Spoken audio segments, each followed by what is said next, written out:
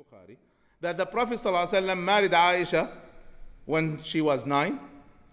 The contract was when she was 9. And then the actual marriage happened when she was 11. Now this is a saying by one man. And this is in Bukhari. But there is another hadith in Bukhari. And go and check it. That Aisha says, I recognized my parents always as Muslims. I've never seen them non-Muslims. And I recognize that. ما أعقل والدي إلا وهما مسلمان. I would recognize, I understood that they are always Muslim. وذلك عند هجرة المسلمين إلى الحبشة. And I had this full recognition at the time Muslims migrated to Abyssinia. This is in Bukhari. Now a question to you. When would a child recognize religion? Usually 5 years old, minimum, maybe 7, 8, but in that range. But not 2 or 3. Now, she gave us the date. This is at the time when Muslims migrated to Abyssinia.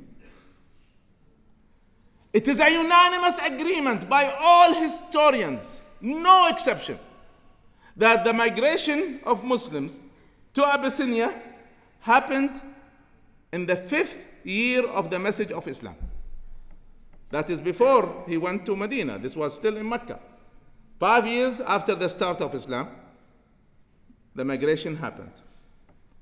So she was at least 5 years old when the migration happened. And this is in Bukhari. I'm not making anything up. So if we assume the minimum, and she is 5, then by the time of Hijrah to Medina, migration to Medina, happened 8 years later, unanimously, no exception. So by that time, she was at least 13 years old. And she was married after Hijrah in 2 years. So she was at least 15 years old. So come on, you cannot take that story narrated by someone and consider it history.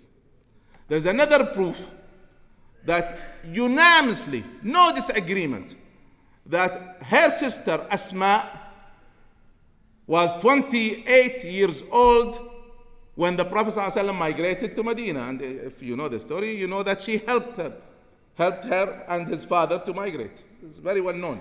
And unanimously, she was 28 years old. And unanimously, the difference in age between Asma and Aisha is 10 years. Unanimously, there's no disagreement. So she was 18, and she was married 2 years after that. So she was 20. So don't play with our religion. Simple, huh? Let's go back to the original sources. Leave the tradition and the misunderstandings of scholars. 3 major sources that will stop and hinder our work to revive this great ummah and reach our bright history that future that I just described to you. The first one is dictatorships. And alhamdulillah, we're getting rid of them one by one. But we still have a huge struggle to do. The second one, which is huge, is financial corruption, sucking our blood. I was with Prime Minister Erdogan, and he tells me that when he was in charge of the municipality of Istanbul, in the first year, he was able to save $20 billion just by stopping corruption. And that is one city. Just imagine how much corruption in the Gulf states, where I come from. Really amazing. Yani, these people are never satisfied.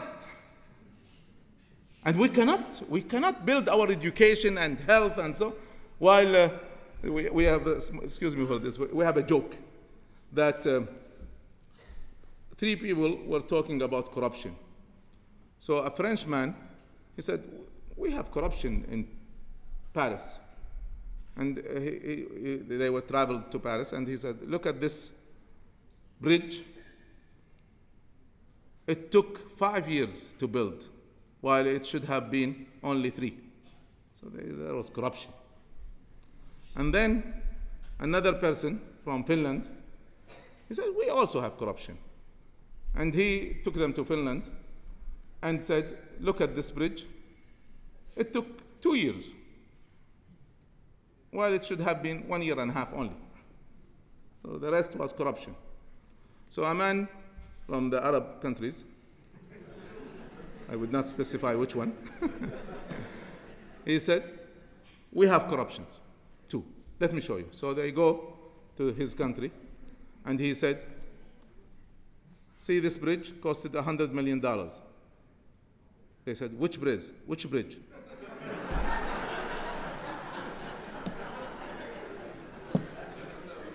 There was no bridge.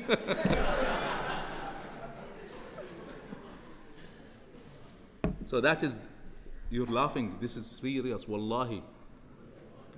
Major projects, nothing done, zero. So how can you build a civilization or reach the bright future that we're looking for when you have this corruption?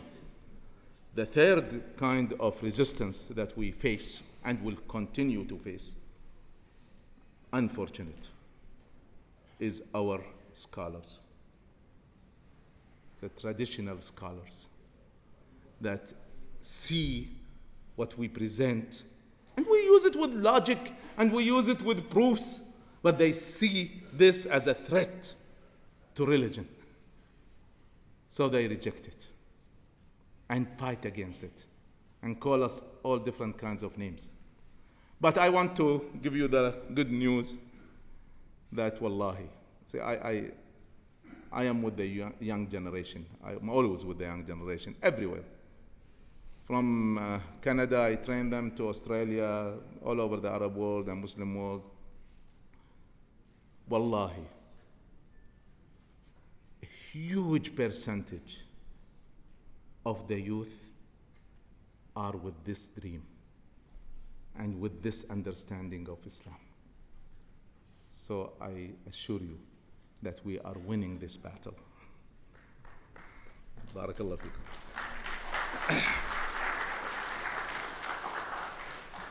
2009, I was in, I'm finished with this story. 2009, I was in Germany, and I was meeting with the chairman of the major think tank that does the strategic planning for the parliament and the government of Germany. Very wise, very knowledgeable gentleman who speaks 7 languages. Among them is Arabic fluently. This is 2009. So we were a delegation, some of them from the Ministry of Islamic Affairs, some of them from the Islamic Development Bank, etc. So they started to talk. So when it came my turn, I said, look, I have, alhamdulillah, no official position. I don't represent any government, so I can speak freely. I can speak freely. You see this Muslim and Arab world? Within few years, it will be governed by moderate Islam. Nobody can stop that. So I have an advice for you. We are now weak. So let us agree now. Because when we're strong, we will put our conditions. So he laughed, whispered to his assistant, started to say a few words. Later on, came with a booklet, a study. And he gave me a copy of it. And the study says, yes, the Muslim world will be governed by moderate Islam. They know it.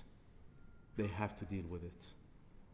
My wish is for you, Muslims and non-Muslims, old and young. We are for a dream that will make humanity happy. So let us all work together on this. Barakallahu feekum. Thank you so much. Assalamu alaikum wa rahmatullah.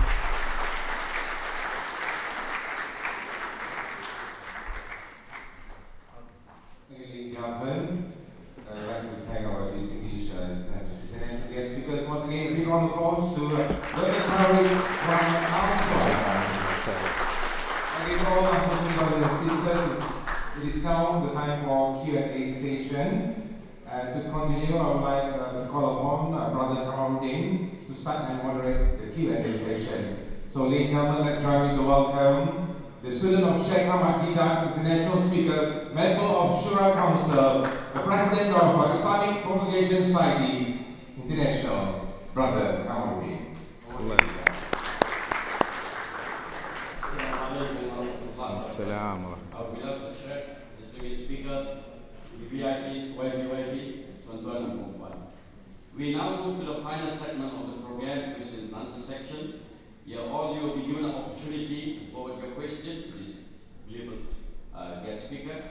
And the speaker, by the way, the speaker has no obligation to entertain any of your questions. And please refrain from giving lectures, since there's a beautiful lecture is given. So I trust you will give your full cooperation for this understanding and making the event success. With this, I call upon the first questioner to pose your question. Please. Assalamu alaikum.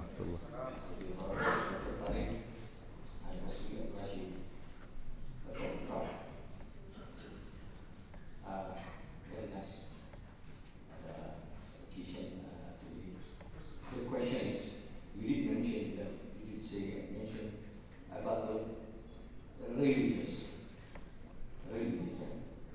See, Islam is more about the religious. That is, you did mention that it's the way of life.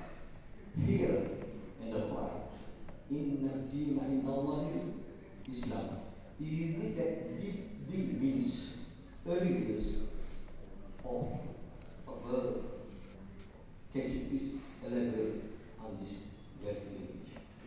Thank you. Shukran. See, the word deen is wrongly translated into religion because they didn't have any other word to translate it. If you know Arabic deeply, then you understand that deen comes from the verb dana. Dana yadinu dinan. What is dana? Dana means you made a judgment. Dana means you made a judgment. And that is why, for example, when a judge makes a judgment on a criminal, we say, adana. Adanahu. He made a judgment upon him. And also in the Quran, Allah subhanahu wa ta'ala tells us that on the day of judgment, what do we call the day of judgment? The day al-akhirah, the hereafter, Yawmuddin. Yawmuddin. This is in Fatiha. Huh? Is it Yawmuddin? If you translate it, that like people do translations, it is the day of religion.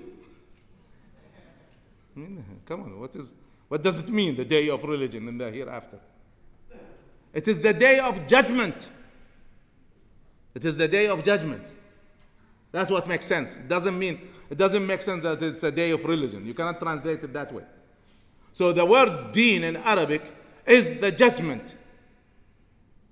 And what kind of judgment? judgment on all issues. So that is the essence of Islam. It is the religion that gives the judgment on all issues. But when you translate it into English, for example, as religion, and people are in the context of understanding religion by looking at Christianity, Judaism, and others, then they will understand it wrongly. So Islam, again, is the system of judgment on